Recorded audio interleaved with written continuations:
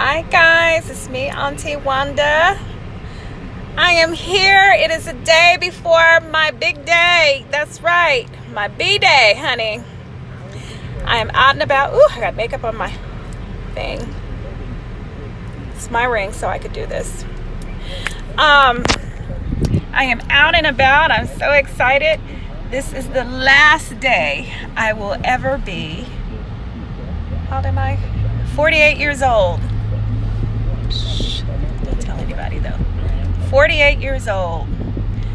So. You're telling the whole world. How you gonna tell somebody not to tell somebody?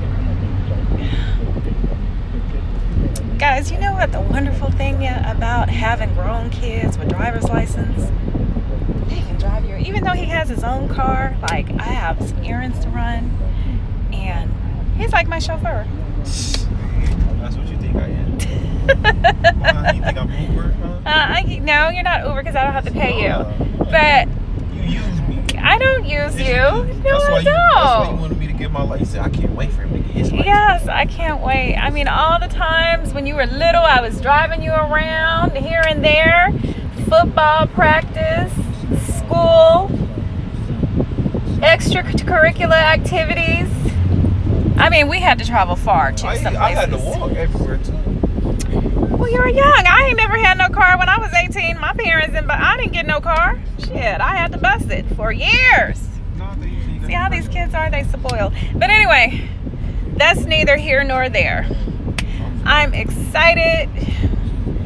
We're on our way to pick up his girlfriend. She's a pretty little thing. She's so beautiful.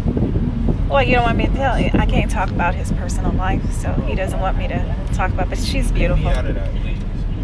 You want me to leave you out of that? I ain't leaving you out of nothing. You my baby. You my baby. He's my baby. I know it's your baby. So, yeah, so when I was on internet and on the Manosphere and they were talking shit, he was getting mad.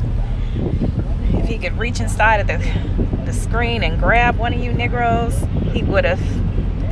But anyway,